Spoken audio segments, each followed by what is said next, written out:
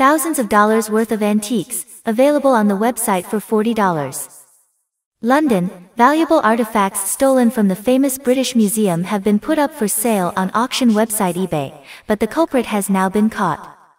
According to the police, it was also found that the stolen antiques and jewelry were being sold on the eBay website since 2016.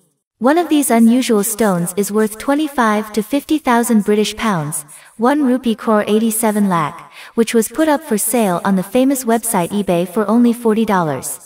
Peter Huggs, 56, of the museum, is in charge of artifacts from the Mediterranean civilization and has been on the job for 30 years. Peter very quietly disappeared these items and put them up for sale online. The incident has raised questions about the safety of the British Museum's own artifacts. A few days ago, the museum said that precious stones, jewelry and other valuables dating back to 1500 BC to the 19th century have been stolen.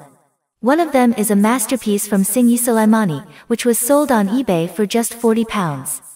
According to critics, the British Museum did not realize the need for digital recording of its 8 million artifacts, and this is the reason why the thefts were discovered so late.